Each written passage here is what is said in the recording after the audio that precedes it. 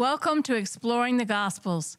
In today's message, the Gospel of Luke, Dr. McLewin introduces Luke's Gospel with a focus on the 7 unique stories he presented on the life of Jesus.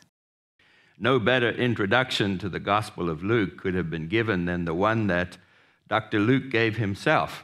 This is what he said: "Inasmuch as many have undertaken to compile an account of the things accomplished amongst us, just as they were handed down to us by those who from the beginning were eyewitnesses and servants of the word, it seemed fitting for me as well, having investigated everything carefully from the beginning, to write out for you in consecutive order, most excellent Theophilus, so that you may know the exact truth about the things that you have been taught." Don't you want to know the exact truth about Jesus and live in all the blessings that he has to give to us?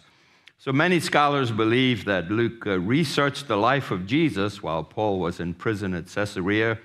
He had 2 full years to go through Judea and Galilee and interview people whose lives were touched by Jesus. I'm sure this doctor had thrilling conversations with people who were healed from incredible, incurable diseases, impacted his life in a very deep way.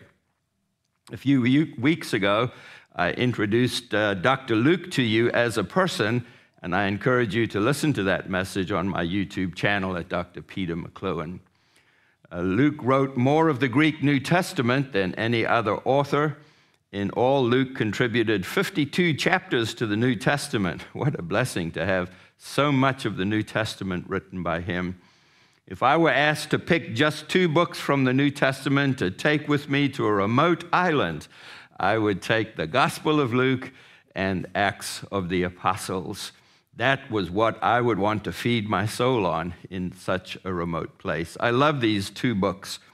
I've spent many years visiting the locations where the events happened and sharing with others what I have learned from those sites as I was there, and felt even the legacy still to this day of the presence of Jesus. Now, each of the gospel writers had a particular style or audience in mind as he wrote. Matthew primarily wrote to a Jewish audience, showing that Jesus was a direct descendant of Abraham and King David, very important in the Jewish community.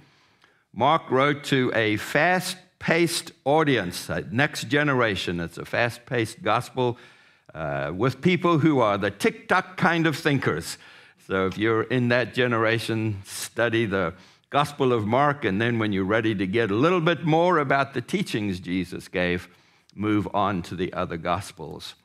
Luke wrote to in a more scholarly manner, appealing to Greeks and Romans and to Jewish thinkers. Luke saw in Jesus someone who could bring all the peoples of the world together. This is what he said: "People will come from the east, the west, the north, and the south, and recline at the table in the kingdom of God." Aren't you so glad it's a worldwide gospel that's drawing people from every continent and every part of our globe? Luke chapter 13, verse 29. Now, the Gospel of Luke can be divided into 4 sections. Simply put, the journey to Jerusalem, the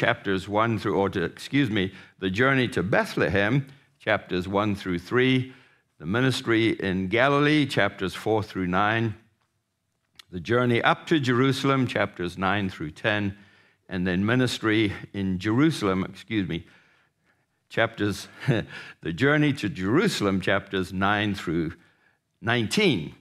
And then the ministry in Jerusalem, chapters 19 and 24. Obviously, there's some lap over. Some of those chapters divide right in the middle. And rather than give you all the verse numbers, I wanted to give you a broad brushstroke of how the Gospel of Luke is laid out.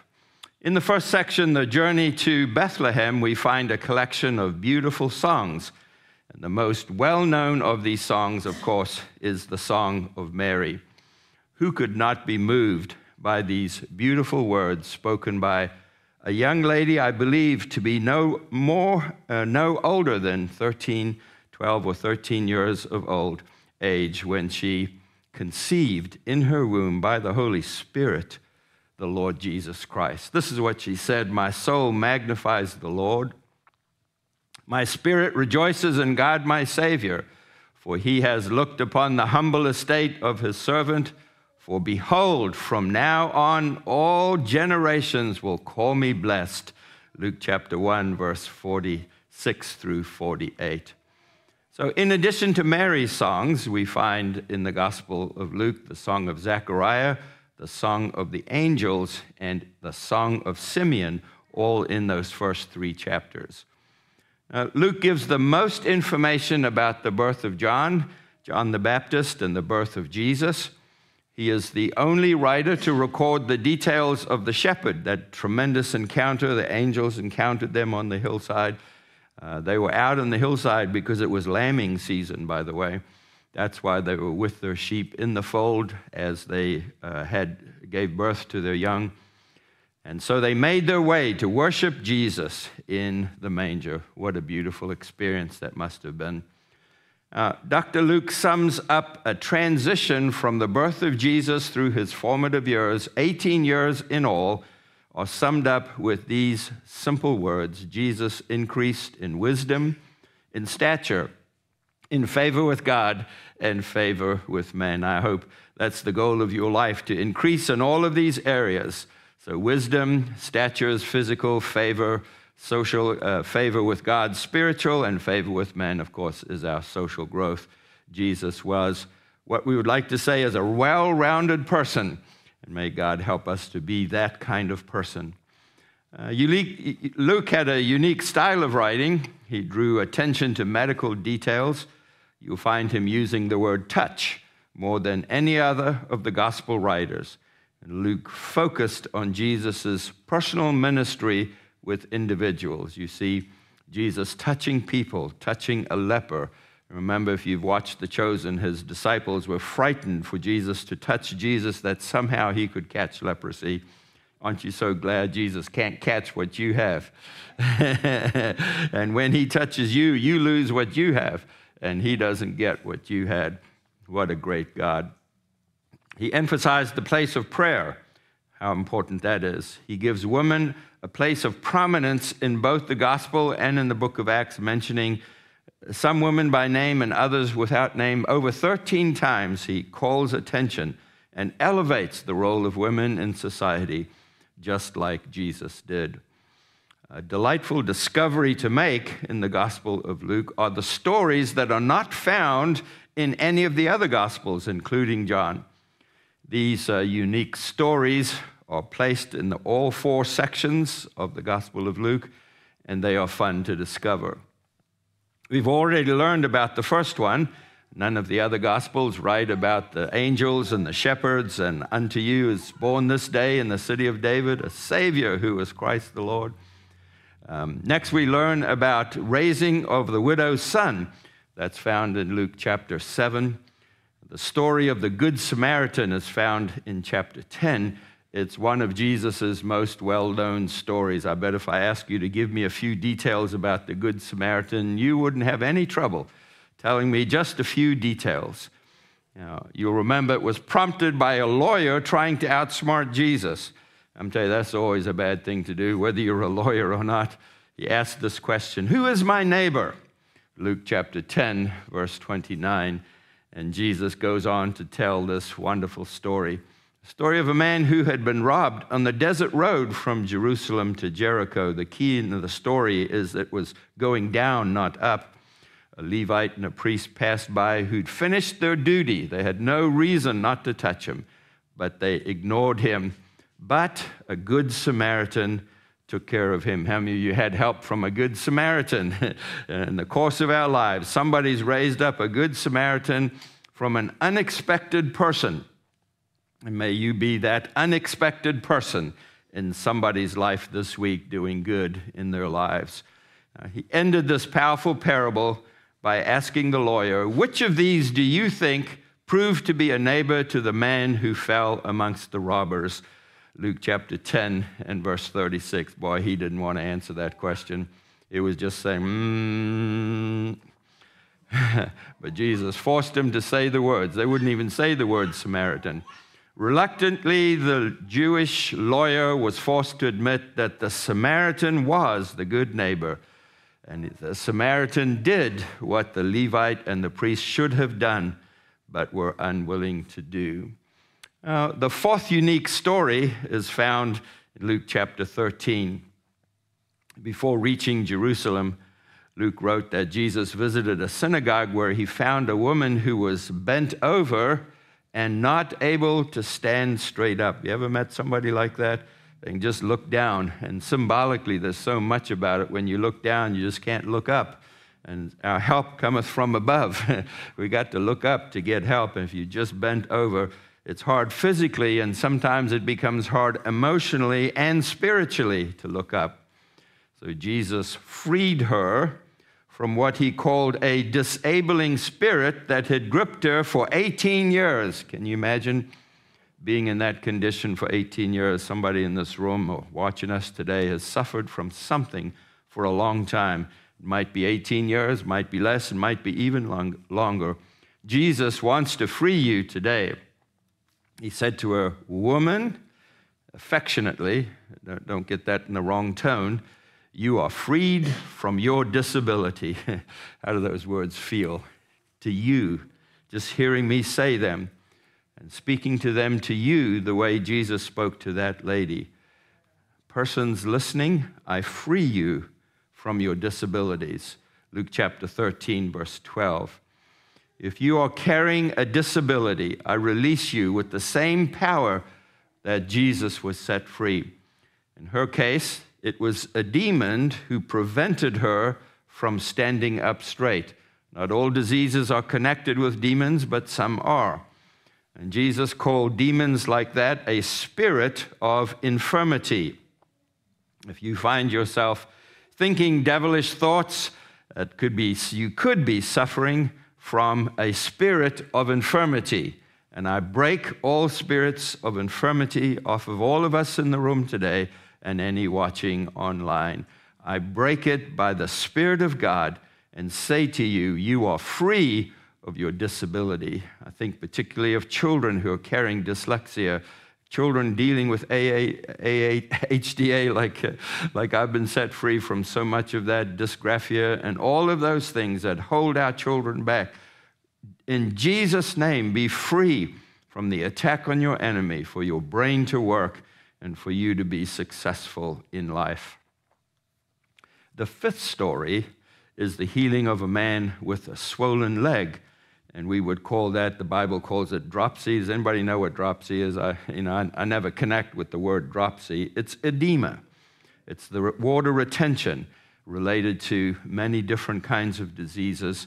But if you have swollen legs, if you're dealing with edema from any particular reason related to your heart or anything else in your body, I command your edema, your swelling to go down, and for the water retention to pass, for your swelling to go down, and for your legs to return to normal. You feel a word on that today? Thank you, Jesus. Thank you, Lord. Release your healing power through this word and through those who are listening, into the lives of those listening today.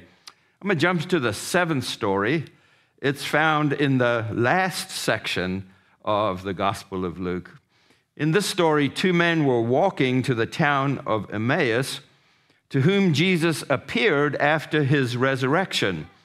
And this story is found in Luke chapter 24. Jesus joined these men as they were traveling from Jerusalem to Emmaus, and he acted as though he had no idea what they were talking about. And so they said to him these remarkable words, "Are you the only visitor in Jerusalem who does not know the things that have happened there or here in these days?" Luke chapter 24, verse 16. And Jesus said to them, "What things?" And they said to him, "Things concerning Jesus of Nazareth, a man who was a prophet, mighty in deed and word." Now that's a key phrase for Luke in both the Gospel and in the book of Acts. It's not about deed, it's deed and word and deed. It's talk and walk matching together. Jesus was mighty in deed and word before God and all the people. and how our chief priests and rulers delivered him up to be condemned to death and to crucify him. Luke chapter 24 and verse 20. Now they spoke to him about the rumors that were spreading. Rumors were beginning to fly around Jerusalem that Jesus had been resurrected from the dead. What good rumor that is. When they stopped speaking, Jesus spoke. When Jesus spoke, it makes a difference in our lives. I'm hoping Jesus is speaking into your life today as you hear this message. O foolish ones, and slow of heart to believe all the prophets have spoken. Was it not necessary that Christ should suffer these things and enter into his glory? Luke 24, 25, and 6. Beginning with Moses and all the prophets, he interpreted to them all the scriptures, from the scriptures, all the things concerning himself. Verse 27. When Jesus is the preacher, our hearts are changed, our hearts are warmed, we understand, our eyes are opened. I'm praying that some watching today will have their eyes opened to see the scriptures in the past, in the before books about Jesus that he himself fulfilled. So wouldn't you have liked to have heard that sermon? When they reached their home, they compelled Jesus to eat with them and even to spend the night. They were offered Eastern hospitality. Of course, they had to, and he accepted. As they passed the bread to Jesus, and Jesus opened his hands to receive the bread, their eyes were opened to see the nail print scars in his hands. And as soon as they recognized Jesus, Jesus vanished. In shock, they turned to each other and they said, "Did not our hearts burn within us while he talked with us on the road, while he was opening to us the scriptures?" Luke chapter 24, verse 32.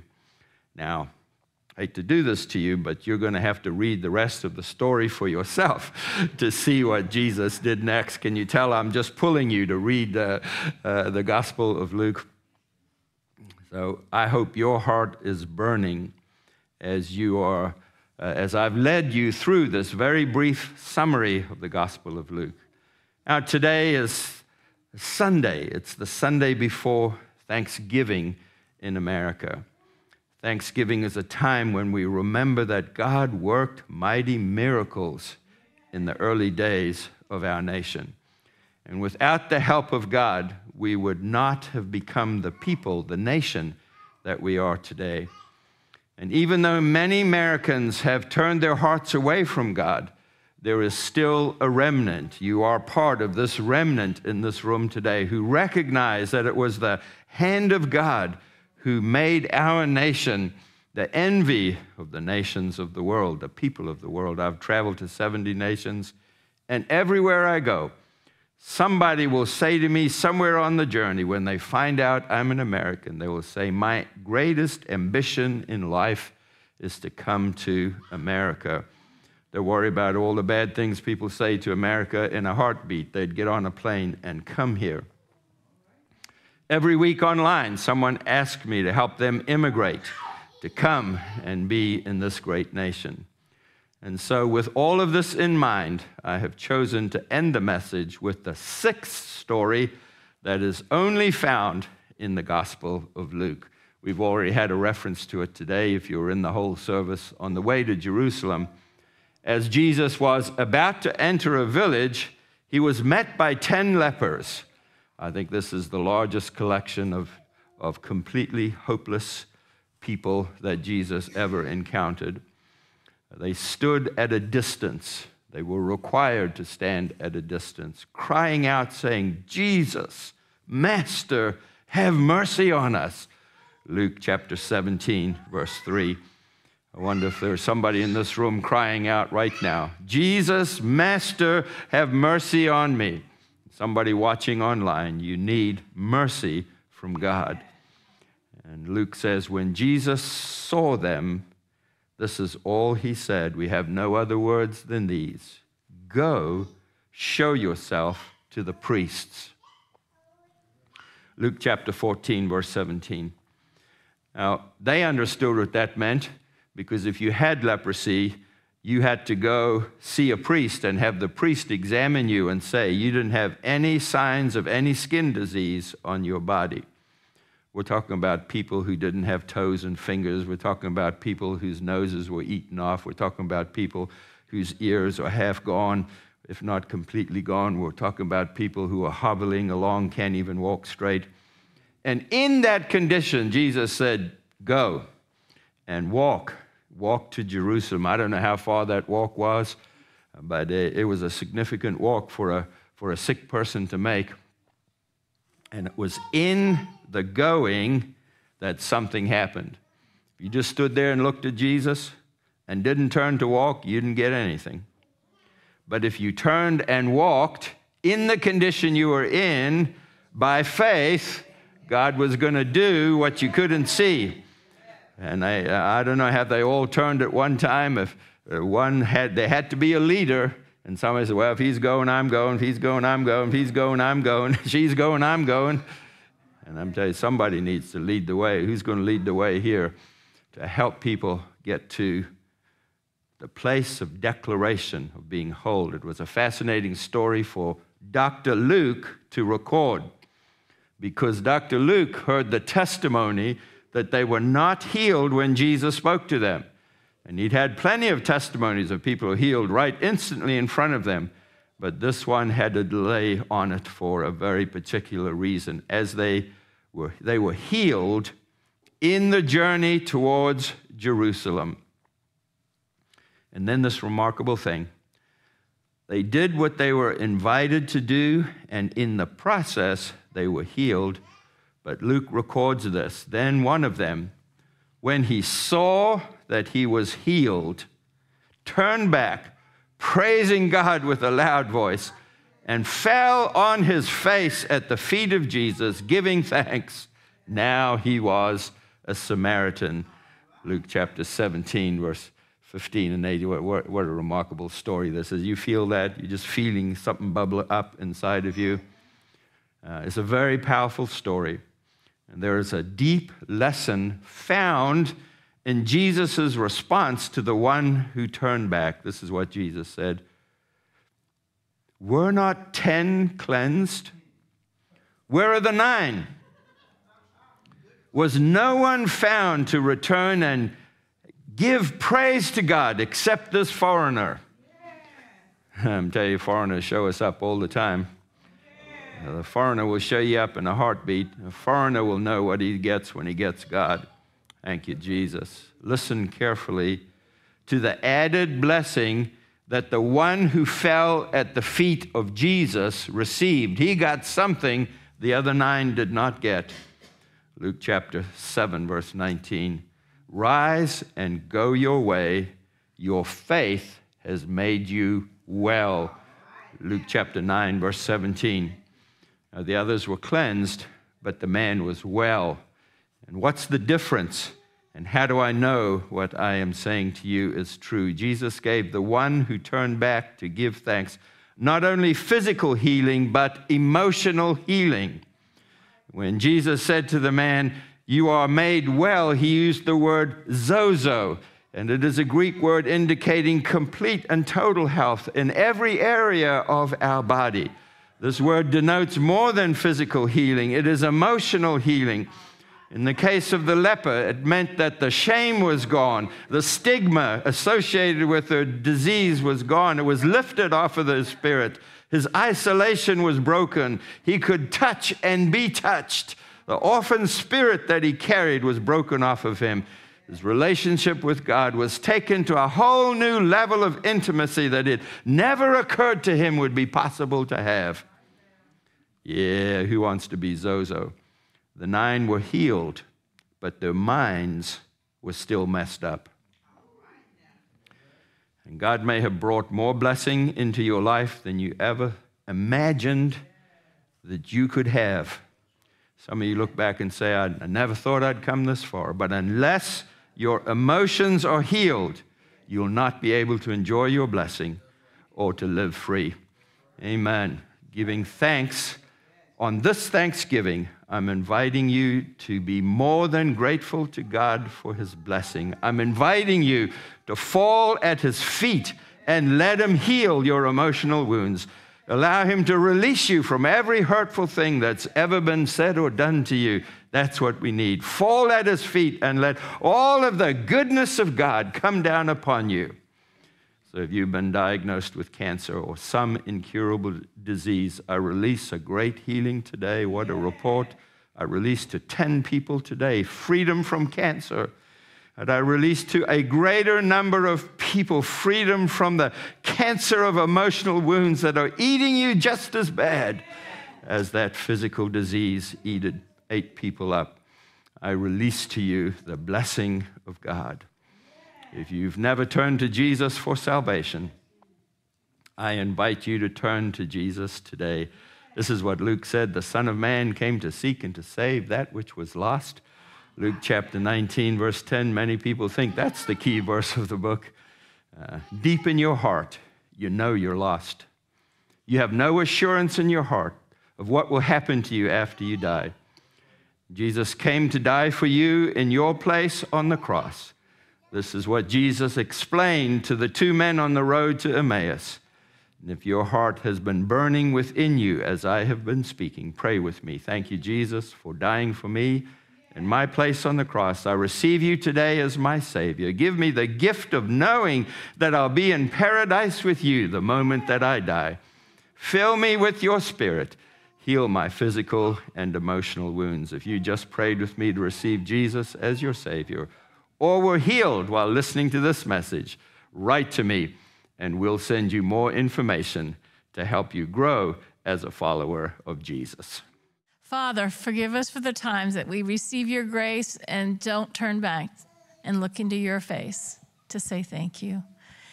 Thank you, Jesus. Today we say it. We look to you, Jesus. Thank you for your kindness, your generosity in our lives. Thank you for salvation that you bought for us. Release us from rejection, shame, or anything from our past life that still wants to hang around. May we be fully whole in you. Thank you, Jesus. Amen. We hope this message has filled you with living hope in Jesus. If you would like to talk to someone about your spiritual journey, please leave a comment or send us a private message. We enjoy reading your notes and having an opportunity to pray with you. If you received a blessing through this message, please share it with others. We invite you to become a Living Hope partner by donating as little as $1 a month through our QR code. Your gifts will help us create new messages and reach more people. Living Hope is a ministry of Ingleside International Incorporated. All donations for Living Hope qualify as a charitable contribution. Thank you for your prayers and support.